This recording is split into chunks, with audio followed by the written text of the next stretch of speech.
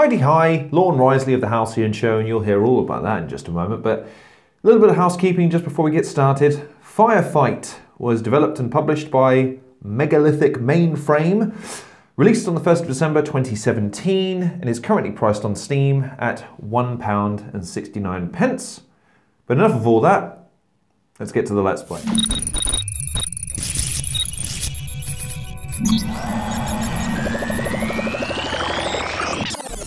Hi, welcome to the Halcyon Let's Play. My name's Lorne Risley, I'm going to be your host for this episode. This is FireFight. Very quick rundown. Top-down platformer, top-down action game slash shooter. As you can see, little teeny tiny fiery guys, little watery guy. He's compromised picture, maybe, but that's for you and your tortured minds to understand. I'm going to be doing this Let's Play today in lieu of a review, just because I think you'll see it's not a terrible game, it's just there's not a tremendous amount of depth to it. So let's get into it now. So let's press enter. Let's go as options. Let's get into it. As you can see, kind of a hand-drawn feel similar to Zorbit's Orbits, albeit not quite to the same quality.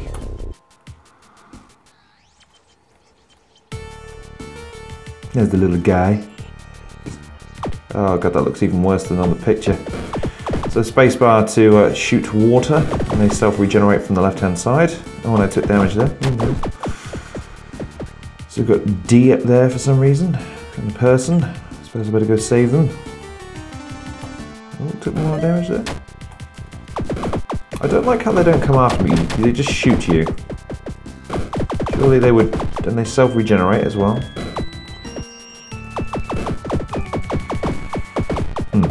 Okay, well, I suppose I better go after that U before I go and save that person. Something that I remembered from my initial play of this game beforehand was it didn't make that point clear that you needed to collect the letters first before you go and save the person, which basically is the goal of each level, which is to save people. Duck, yes. That's relevant to these fire monsters and this water Pokemon. Anyway, duck, yes, there's no other words, unless... Oh, and you can shoot through walls, apparently. Okay, that seems fair, seeing as I can't. Yes, that's good, there you go, okay, fine, well let's just gloss over that then, shall we? Alright, you come with me? Press control. Oh, I've got to drag you, have I? Wonderful. Can I go this way? No, I've got to go to the exit. So they can shoot me through walls, but I can't... Ugh. Oh well, there you go, I win. Yay, duck! Good for me. Take some hits, no hit combo, total score. You rescue the hostage, but your search for the doctor's son continues. Who? Okay, so initial impressions of the first level of the game. The controls actually are reasonably smooth. I actually kind of like the fact that it's not segmented, i.e. you push left once and you move one space over, move right once, move right one space. It's more fluid than that, and I suppose that the fact that the enemies can shoot you through the walls, that lends itself a bit more to the dynamicism of the game, because you can dodge it if you're paying attention. But in that situation, when you're clicking and dragging at the same time, the concentration is somewhat diminished. So I'm not sure how I feel about the enemies being able to shoot through the walls. I feel like it's somewhat of an unfair advantage. I mean, as you can see from my health bar, I didn't take a tremendous amount of damage as a result of it, and I have 3 lives to play with. But I don't know. As for the overall presentation so far, it's rudimental, yes, but it serves its purpose in the sense of it's a simple premise and a simple design. So it doesn't need to be an overly complicated design scheme. I don't know, it lacks a little bit of polish, and the ideas just feel a little bit undercooked at the moment. I'm still not sure about the whole collecting letters stuff. I mean, if you're going to be, surely it should be related to the premise of the game, i.e. firefight, like fireball or blaze or poof or something, I don't know. The point is that that feels like a thrown in idea, but I can't say it doesn't feel good. That's something that I criticise a lot of games for, is that ergonomically they don't feel good. This game, you can shoot as much as you want, maneuver around as much as you want. It's fine. It's fine. But let's see how we get on with this one. So I'm going to go and collect duck again, I presume. So again, oh, now he follows me around. Okay, that's fine. Oh, and I've got to... It's so frustrating, the fact that they can shoot through walls and you can't. And the fact that they self-regenerate as well. What's that about? Like, if you're going to make them self-regenerating, you need to make them one hit. Where's the last one? There you go. And again, duck. Why? Why is it duck? Okay, well, we got the duck. Just tanking hits now, just screw it. Alright, now this is the tricky bit. Let's see if... Can I walk through? I can walk through. Oh, look, health. Yay, I don't care about it though, I'm just making my way for the exit. Let's get the hell out of here. Yay! Duck! I did take some hits. That's good. That's a good point. Now hit combo. The rest of the hostages. Just another very small tidbit here. If you're going to have a little text montage at the end, a prime example for a game to show its personality. A lot of these indie games that I test have little tidbits and little things that the developers throws in just as an air of their own personality, be it antagonization of the player, encouragement of the player, leaning into the gimmick of the game, whatever the case may be. 2 levels, both with the same message, which is effectively the Mario message, which may be a homage, I'm not too sure. But when you're playing a game that's meant to be a homage of a game, it should be representative of that game. This is not a platformer, as you can see. It's kind of a maze, top-down, Pac-Man style game. So I'm not sure why you would bother putting that there unless you're going to have like a little quip or a joke or a piece of... tips and hints as well are absolutely excellent in these indie games where they go, okay, maybe you need to try this or maybe you need to do this. I don't know, it just seems a little bit superfluous, but let's move on to the 3rd level and see if things improve. Same soundtrack over and over again, I've realised now. A little bit disappointing. You like to see a bit more effort put into the soundtrack of a game when... See, look, how is this fair? That's my point. Look, again, make the game fair. I don't mind if you make it hard, but make it fair. If you put me in a situation where they can shoot me from 4 different angles and I can't shoot them, not fair, bruh. Not fair. Dick move. Look, even one's caught up in there. How do I get there? Yeah, I've got to go all the way around. I will say so far the mazes aren't particularly punishing. I will give the game that. I mean, that would probably be the last straw for me. Is that the mazes were just brutal. The fact that it seems to place an emphasis on not getting hit, I get that that's difficult considering that you can shoot through walls, but I don't know. Let's have a look. The no-hit combo. Yeah, see, it puts a big emphasis on the no-hit combo thing. Actually, the whole just boring. Come on. Let's hope that this is the last stage of this particular one. I'm also not seeing a bonus for collecting the duck. Like, I figured that collecting the letters would be... You'd be rewarded for it? I mean, maybe it's rewarded in the score, maybe, but that's not... You know, it's not meaningful, it's not tangible. You know what I mean? Like, I want something cool for my efforts, like... more powerful attacks, weakened enemies, I don't know, a blowjob, something good, you know, something worth the time and effort that's required to actually do this needless running around and getting shot in the face by fireballs, which by the way look like dilapidated Bart Simpson clones for some reason. Alright, come on. I like how the drag mechanic looks a bit like Charlie Brown. Oh great, now I've got to run through, literally run through fire. Right, let's go.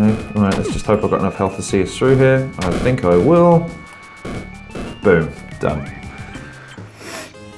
DUK, no hits, of course not, because this game is a little bit cheap. Rescue the hostage. Come on, how many stages are there in this first? Oh god, it's a boss. Okay, so you gotta charge. I see. Oh, hang on. You're damaging my...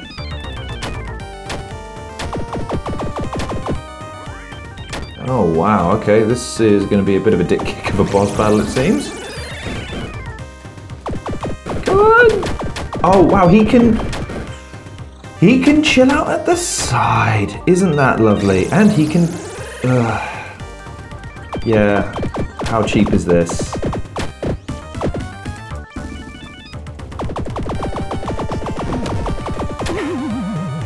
Yeah, put a boss that can shoot me from any different angle, and I can't shoot him unless it's one of these, and even then, he can just decide to move out of the way. Wonderful. The giant fireball, okay, I get that, that's fine. Oh, you're fun. Come back over here, you son of a bitch. Come on. Come on, there you go, take it. Bitch, that's right. He's got a giant mustache. I'm not sure how I feel about that. He's like, ooh, yeah, I'm the big scary fire monster. And defeated. Why didn't he just use his spam attack that time? No hit combo. Yay, I did take some hits because it's a boss. Of course not. Well, that's the first stage done. Let's go to the greenhouse. If you were to look at this, it would look like there's 5 different worlds. So I would imagine 25 levels in total. Oh, here we go, okay. Oh, this is getting a bit more interesting now.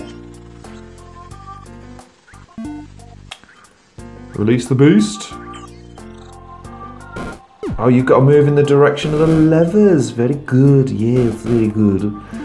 And by doing so, you've got to let out all the beasties.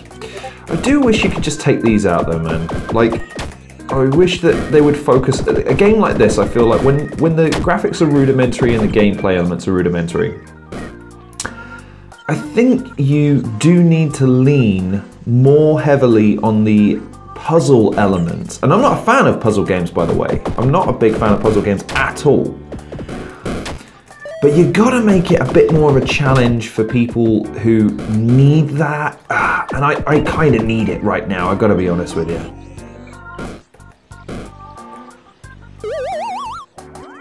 It would just make the game a bit more interesting. At the moment, for instance, oh, I forgot to collect all the damn letters, didn't I? Oh well, who cares? Get out of my way. There we go. I think that because they're now adding a few more of these puzzle elements into the game, that's going to help it along for the long term. Especially if you can be tactical about how you can utilize them. I've got to be honest, I'm not even going to bother collecting the letters now because again, I don't see it being all that important to the gameplay experience. Yes, it might improve your top score, but I don't care. I don't know if that's a fair thing to say. I don't care about the top score. I really don't. Oh, dead end. Oh, silly Lorny boy. Come on, let's go.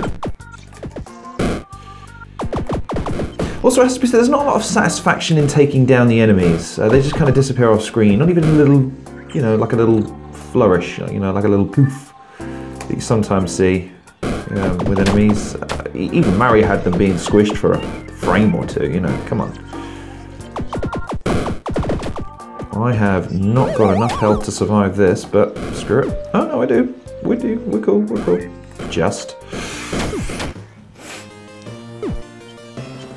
I did take some hits. Yeah, let's get on with it. Rescue the hostage, blah, blah, blah. Let's do a few more levels there. I think you get the gist of this game. Look at all those. Look at them all. One of those ones, is it? Ah, screw it. Let's go get the D. Get the D. You know, this game can get the D. Yeah. Hey, game. How you living? Right.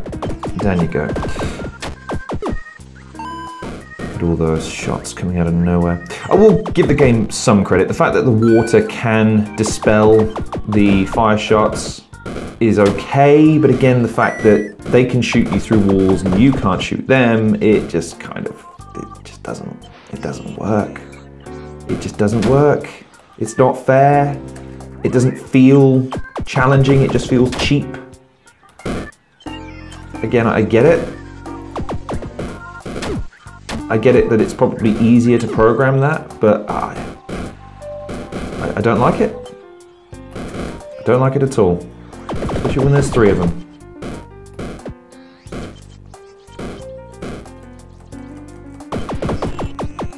There we go.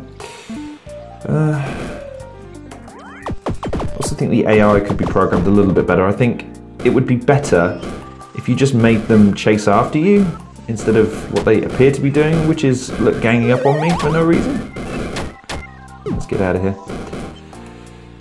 There we go. Yay! I've got all the letters this time.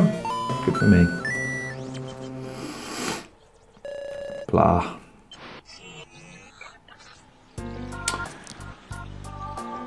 Oh, there's no soundtrack in the menus. Oh well, never mind. Right, well, all progress will be lost as well. You love to see that in a game. Oh no, what do you mean all progress is going to be lost? It says here continued well too. You must have to start from the first stage again, whatever. Let's check out some of the high scores. Oh, they're fake ones. Okay, cool. So you don't even have the I was going to say, yeah, maybe the high score does count for something if it's on a world board, but it isn't. Oh well, never mind. Final thoughts on FireFight. Look, it's a nice little game. I imagine it's good for like a little blast from time to time. I just gotta be honest, there's just not enough polish on it for me. Considering the nature of the game, I mean, these hand-drawn segments, they've got some character to them. I'm not gonna say that they don't, but they just lack that little bit of quality. The fact that the AI can shoot you through walls is immensely annoying. It's not challenging, it just feels cheap for the sake of making it difficult, for the sake of making it difficult. Your shots can bounce off the walls, which means that you could have made the AIs bounce off the walls. That just feels silly to me. The boss I faced seemed a little bit simplistic, but then regressed in terms of his tactics in the second one, so it didn't even give me a chance to face it down properly. What does it do well though? Again, the dynamicism of the movement, I like. The fact that it's not square by square. The fact that the game does have some design flair to it. It's certainly colourful, by no means original in terms of its overall design, but it's a simple game. It's not trying to be Metal Gear Solid 5. It's a simple game with a simple premise and a simple execution, and it's reasonably fun, albeit with some frustration and some lack of logic in terms of following through with some ideas, like the duck. Why is it a duck? The character isn't a duck, and neither is the enemies a duck. The fact that it says, oh yeah, we've got to go find the doctor's daughter or son or child. Like, who? Who is the doctor? Who is that person you reference? If you want to have a story and narrative in this game, welcome. Again, a lot of indie developers I find have great ideas for narratives and designs for games, so add it in, or add some more of your personality into the game, developer. But that was FireFight. What did you think? Have you played any games like this recently? If so, what are your thoughts on this type of game? Have you played any other indie games recently? I'm going to be playing a lot more of these games in the next few weeks and months, so I hope you'll stay tuned for those and play Let's Plays like this and reviews coming soon, I promise. Just give me time, give me time! I have a life to lead, and apparently something to contend with. I won't say it because it will date the video immediately, but we all know what it is, and it's causing us a lot of headaches. In the meantime though, thank you very much for watching this edition of the Halcyon Let's Play. Please like, share and subscribe, and check out some of the other content creators in the description below. Follow me on Twitter. Feel free to go and check me out on Twitch when I finally start to stream on there. I do sincerely hope you're taking care of yourselves, and I'll see you on the next episode of the Halcyon Show.